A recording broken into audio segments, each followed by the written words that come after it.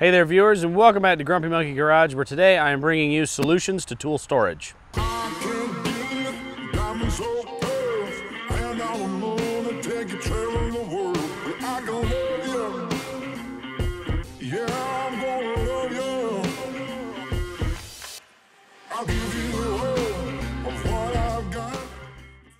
Okay, so for those of you who are looking at starting a mobile mechanic business because you're going away from the dealerships or the big shops and you want to start your own business, I recommend going mobile because you don't have to pay that overhead of having a shop. However, I've always struggled with having the correct amount of tools and the extra parts to do jobs on deck, and moving it all around is really a huge pain in the butt. And I think I've found the best solution. Voila! This is called a contractor cap. They're made by ARE and Lear. Those are the two brands you can use. There's aftermarket ones out there, but those are the two main solutions to this problem. Now, what's great about the tool storage system that they sell, and this is not an endorsed commercial, this is literally just a solution I've found for you guys, is this keeps all your crap right where you put it. It's got lots of dividers and storage bins, which is really helpful for keeping stuff where it is. There's actually lighting up in here if you hook it up as well, which I have elected not to. Roof rack, which you're going, well, if you're a mobile mechanic, what do you need a roof rack for? You're not doing any ladder work. Well, we do work in the rain, so I put a D-ring over here, a D-ring over there, out to poles that are in that big top container up there, into traffic cones, and then I'm able to have an entire workspace next to this truck. If I'm in a parking lot, I can cover a whole nother parking space. So I can work in the shade if it's really hot, or I can work in the rain without getting wet. So that's a good opportunity for this as well, kind of like an awning setup you'd see on an RV. Now moving to the back of this thing here, and this is where the other setups have failed. You have a nice lockable bit of storage and everything inside of here is contained. None of my stuff can get stolen because it locks. Well, I'm sure it could. You could really be a genius and break into this, but it's unlikely. It's not grab and go theftable like it would get stolen out of an AutoZone parking lot. Somebody would have to spend time here playing with it.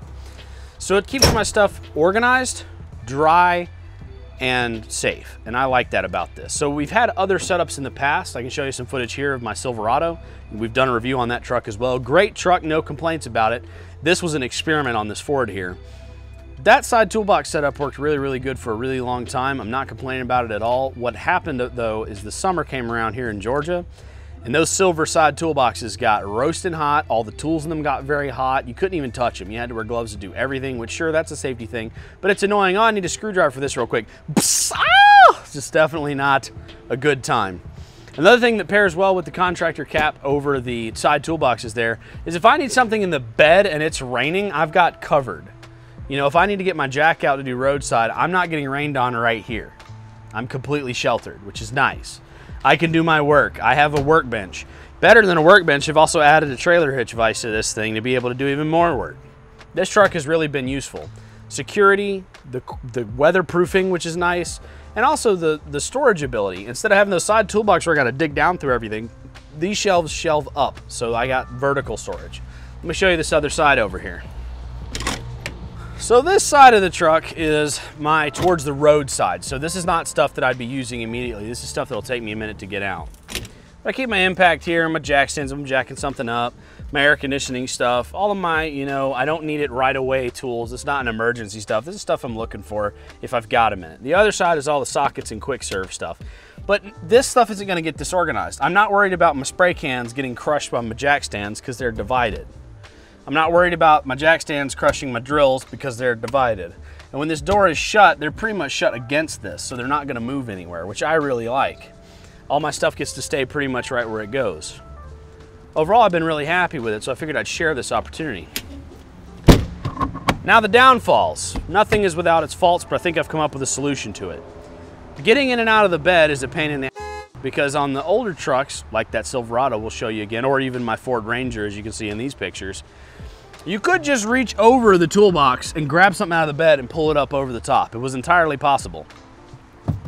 Can't do that now. Also, if you have something all the way against the cab in the bed and you need it, now you gotta take all your crap out to go get it, which is a huge pain. It's not really very usable.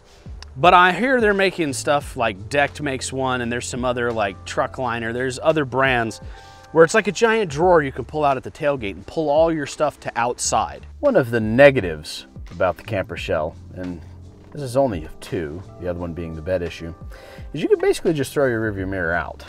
Because if you try to look behind you to see where you're going, well, you can't see anything. You have to use your mirrors, which is fine on a day when it's, you know, nice and sunny out, but not so fun when it's pouring rain and you can't see your mirrors and now you have to back up. So that is something to think about. They do make these camper tops with a window, but they cost almost $500 a window, and you need one at the front and then one again at the tailgate to be able to see out. And even still, that means you're seeing through 3 different layers of glass. How well will you really be able to see? So with that in mind, I elected not to get that. When I first started being a mobile mechanic, I had a toolbox laid across the bed of my truck. It was a crossbody box. You can see a picture of it here in my Ranger. They're very, very simple toolboxes, and they held all my crap. I didn't have this much stuff. I was limited by what I could do on that, but it was simple and easy to do.